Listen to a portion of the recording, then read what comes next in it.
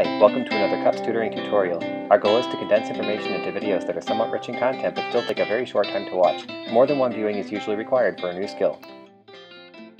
In this lesson, we're going to try to pull external data over here in the data ribbon from other sources.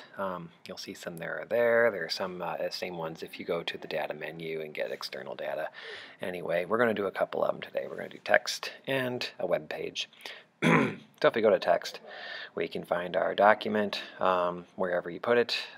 Mine's here in the desktop called Data We Need, and you'll notice that it's just full of commas.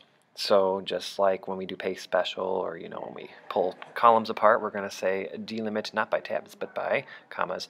Now you just make sure your columns look right, and very similar to what we did the other two ways, right? When we delimited text, we'll go ahead and just say general for this one. It says where do we want to put it? Yeah, A1. We got a blank one, so we may as well start in A1. All right, that's kind of all there is to it. Stick in your graphs, your formulas, To put a website table into our spreadsheet with this version of Excel, we're going to have to go to a file. When you click on HTML, it's going to ask you for an HTML file, which means we have an extra step. We have to go find a browser, go to the website we want to go. If you want to use free lessons at our website /data.html, that's that shopping list. So yeah, if you want to grab the shopping list, in this case we can copy and paste special, or you can file save so we can get that external data we need.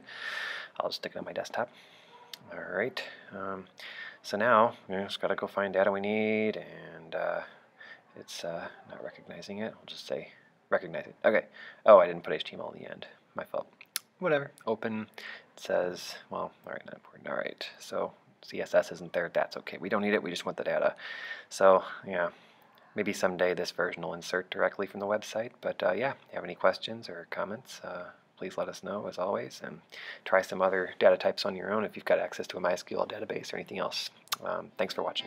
This has been brought to you by CUPS Tutoring. Remember to practice these skills without the video right away to help them take hold in a more active part of your memory. And above all, while trying to learn new material, remember to set aside time to get plenty of exercise and sleep. Thank you for watching our demonstration.